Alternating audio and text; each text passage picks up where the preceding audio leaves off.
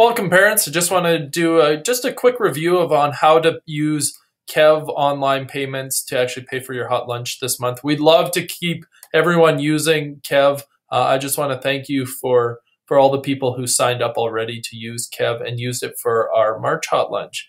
We had 30-some students use it, and I know our parent council and also our teachers said this was such a nice way for staff to deal with hot lunch and all the fees that we collect at our school. So thank you, and please keep using it.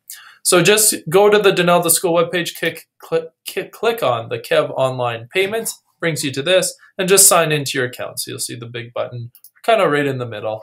You have to remember your email. So I think I have it here. And then remembering passwords is always the tricky part. I got it right. So hopefully this front page looks familiar. This is Annika, this is Katrina here. So I have to do this for both students. So I've got Annika's tab highlighted first. So I'm just gonna click, you can see hot lunch, April 21st, 2016. And you can see this is optional, you don't have to get hot lunch.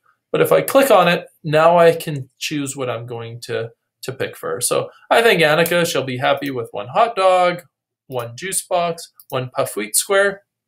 If your child would like something other than 1 hot dog or would prefer to have 2 hot dogs, just click on the 2 hot dog. Oh, it says you can only choose 1 tab at a time, so just undo that one and then click on the 2 hot dogs tab. You can see you can pick whatever they want. So I'm just going to choose 1 hot dog, 1 juice box, 1 puff wheat square, and I'm just going to click add to cart.